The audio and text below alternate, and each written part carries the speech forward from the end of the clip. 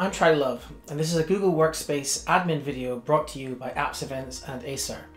In the previous video, I spoke about setting password requirements for mobile devices and using admin approval and adding company-owned devices.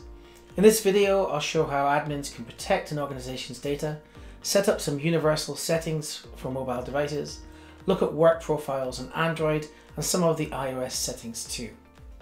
As an admin, protecting your data is critical to the success of your organization. With universal settings, you can control mobile management of your devices and set password requirements, as we saw in the previous video. Let's take a closer look at the other settings available through universal settings. Data access allows an administrator to decide which technologies can access your data. There are options for endpoint verification, Android Sync, Google Sync, iOS Sync, and Google Assistant. Endpoint verification builds an inventory of the devices which access your organization's data. It provides valuable information that allows you to maintain security across your laptop, desktop, and mobile estate. Endpoint verification captures the device ID, serial number, type, and OS, with the details of the user accessing your data. Endpoint verification will also capture time of access and whether the device is encrypted or not. Android Sync allows Android devices to sync work data. Google Sync allows devices to use ActiveSync to sync data to mobile devices. For ActiveSync, you can set up IP allow lists where the technology can be accessed. And you have the option to automatically delete email as trash and turn on sync when roaming. iOS Sync supports Apple iOS devices, allowing them to access data from Google Workspace.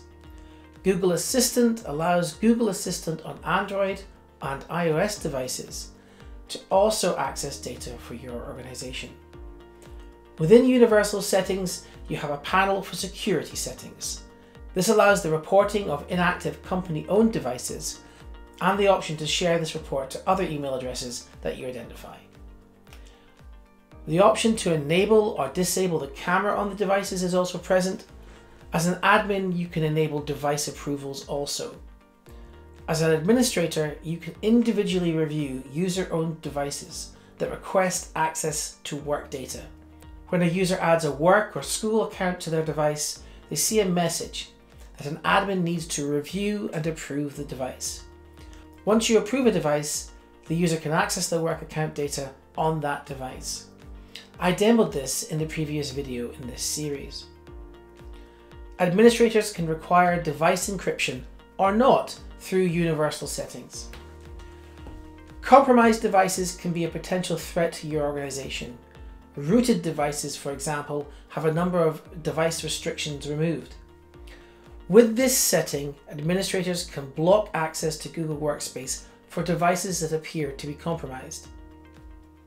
Similarly, jailbroken iOS devices can also present a risk, and this setting prevents these devices from accessing Google Workspace. Now we have reviewed our universal settings, let's take a look at Android settings and the work profile. A work profile can be set up on Android 5.0 or later devices to separate work apps and data from personal apps and data. With a work profile, you can securely and privately use the same device for work and personal purposes. Your organization manages your work apps and data while your personal apps, data, and usage remain private. Work profiles for your organization can be enabled or not. If enabled, admins have the choice to make their use optional or to enforce work profile creation on devices which support it. And as a quick reminder, work profiles are only available if your option for mobile management is set to advanced for Android devices. As you saw in the previous video, we can set password requirements for devices. With the work profile password options, admins can choose to only apply this policy to the work profile apps. The user's own apps will be unaffected by the policy if this option is selected. Let's have a closer look at general Android settings. admins can auto-wipe devices that don't sync within a specified period. If the device is set up with a work profile, the work profile will be removed rather than wiping the device. If there is no work profile, the device is factory reset. You can specify the number of days that a device can go without syncing before it's wiped. You have the option to block devices that are not Android CTS compliant. CTS is a commercial grade test suite that helps Google maintain quality standards for Android. If a device does not meet the compatibility tests for Android, it may not meet your organization's requirements.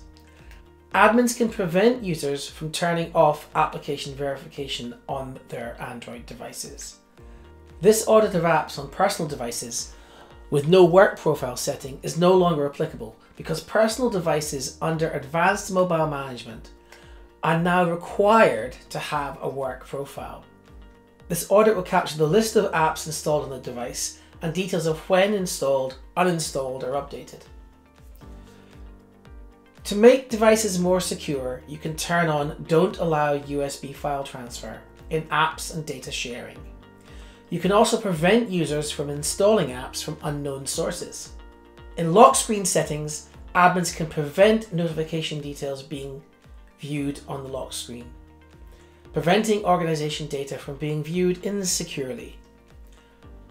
Smart Lock allows devices to be kept unlocked if certain criteria are met, such as a device being at home. Administrators can prevent Smart Lock from unlocking a device so that security is enhanced. This feature you'll find under Lock Screen Features, Trust Agents.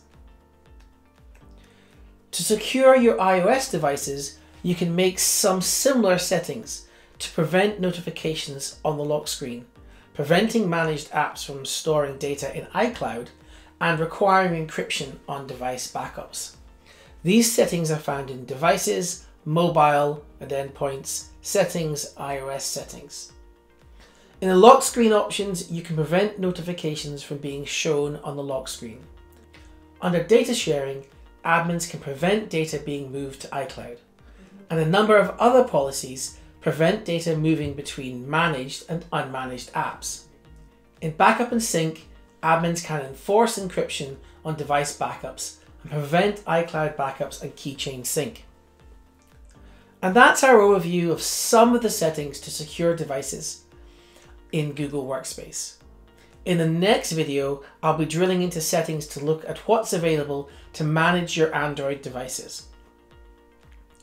I'm Charlie Love, and this has been a Google Workspace admin video brought to you by Apps Events and Acer.